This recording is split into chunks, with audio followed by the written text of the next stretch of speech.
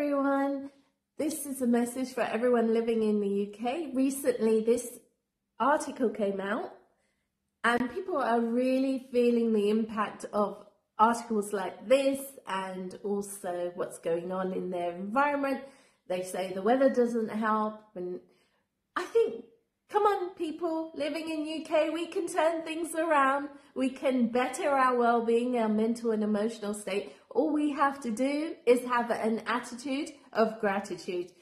So there's several things we can do, and we can really turn things around for ourselves. The first thing we can do, and I know that this will have a positive impact on people, stop complaining. By complaining, you're adding to that stress response. And I think we need to recognize the importance of mental health and emotional health by encouraging open discussions and making sure that they're positive and exposing ourselves to positive news, positive things. You see, by complaining, it adds to negativity. It can trigger opposing emotions and we've got to take care of that mental health. We've got to let stuff go. We can't keep dragging things because they will drag us down. We've got to stop complaining about things like the weather. And I think we're so lucky. We've got such lush greenery. It's raining today in London where I am. And yeah, so what? It doesn't mean you can't do what you want to do. Just embrace it and encourage and facilitate opportunities for individuals to build and maintain social connections with you. How are you going to do that? Just smile, be friendly, say hello to your neighbour. Even if they don't say hello back, be happy within yourself. You see, when you get involved with just saying hello or just in the community and just doing things where you're forming get-togethers or engaging with others that have the same interest as you, it helps. I mean, back in the day, we used to have community centres. I know I'm showing my age, but we used to go there and play pool and just have that human connection, and that helped us develop better, stronger social connections. It gave us a sense of belonging and happiness. And I think this message, this part of the message is for bosses. Promote a healthy work-life balance by implementing flexible working hours.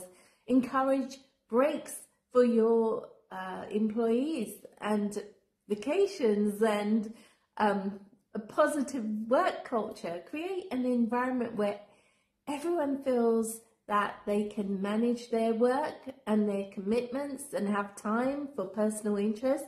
Again, if you don't want to have that community sense within your neighborhood, you can create it in your work environment where you have a ping pong table, darts, or whatever else you want. It's just bringing people together, and it helps people focus, and it improves living conditions and working conditions. So I think going on to living conditions, again, we've got to be able to have an environment where it's decluttered, we feel comfortable, we feel safe, we feel happy. You have space, no matter how big or small it is, where you have space where you can move around, exercise, go out and exercise, be healthy, be consciously aware of what you're eating, what your physical health. It's so crucial to your well-being, and it can positively impact your mood and your happiness. And last but not least, I think contribute to society.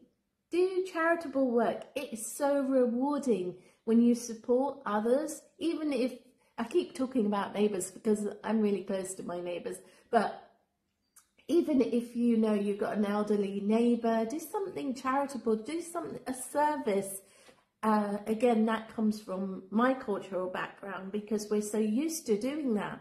And if you can't give, or you feel you have to give something physical, the least thing you can do is smile, because that is a natural painkiller, and it's a mood booster. So, and it's an international language.